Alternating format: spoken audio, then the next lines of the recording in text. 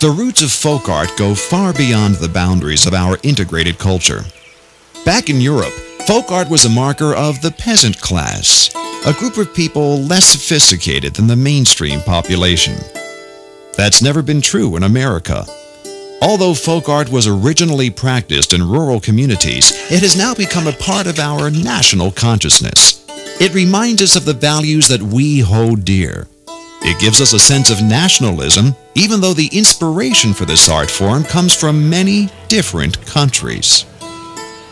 Folk art, it seems to me, relates to the heart and soul of a people.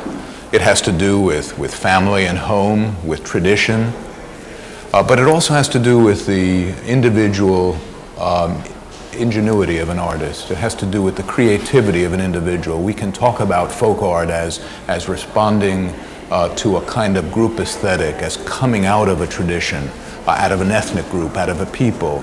But in the end, it's the individual hand and intention of the artist, it seems to me, that's most important. The intent of folk art has always been autobiographical. Changing very slowly over time, folk art has kept in touch with the soul of America. Recently, it has become a source of a greater truth in a society struggling to comprehend the changes of daily life. Americans have discovered some essential truth in these folk arts, which they do not find in the more official arts. They're more informal. They tell a great deal more about the daily lives of people. So in a search for the American identity, these objects have become just essential to our understanding of who we are as an American people, what values we have, what we stand for. My theory is this, is that folk art only becomes folk art after the fact. That within this Pennsylvania German community that existed in its kind of vacuum, if you will, from 1683 to, say, 1945, that folk art was working art. That was art that was working within the community. And again, it's that reflection of, if we have something simple, let's embellish it. So what I'm suggesting is that what we are calling folk art today is truly folk art in the sense that the folks used it, and they used it as an everyday application of this art form. They weren't sitting down saying, gee, this is folk art, I think I'll paint that, okay? They were sitting down and saying, gee, this spoon is beautiful, but if I carve the handle a little bit, it'll be prettier, and aesthetically I'll enjoy that. They were doing it not for an appreciation by an outside audience, they were doing it for themselves. Because these artists were creating for their own satisfaction, they were much less concerned with the changes going on in the contemporary art world. To the contrary, folk art has now been embraced by contemporary culture.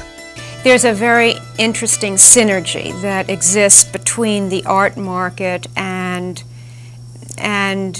the art world, or connoisseurship, or the existence of a certain kind of art form. In a way, these two elements kind of reinforce one another and validate one another, so that, you know, on the most simple and kind of commercial level, if you have material that's going through a sale at auction, particularly because it's such a public way of dispersing of art objects, and that material makes headline prices, world record prices, you know, it kind of communicates in a very direct and unequivocal way that this is important material.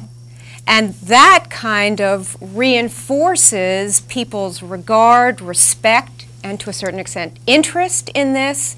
And so there's more scholarship that's done, and there's more interesting material that comes up to the surface, which then some of it gets sold at auction, and hopefully it sells as well or better than the last time out. And so that kind of cycle keeps going. And there's that, as I said, there's this kind of synergistic kind of revalidation and confirmation process that goes on. Verken nach dem Himmel, verken nach dem Himmel, verken nach dem Himmel, vor Freude häufig wird, auch wer ich doch schon droben, mein Heiland wär ich da, wo dich der Scharen loben und singt Halleluja.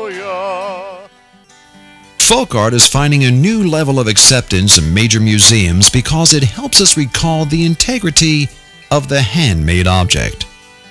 As America embraced the machine age, interest in the simplicity of anything handmade declined.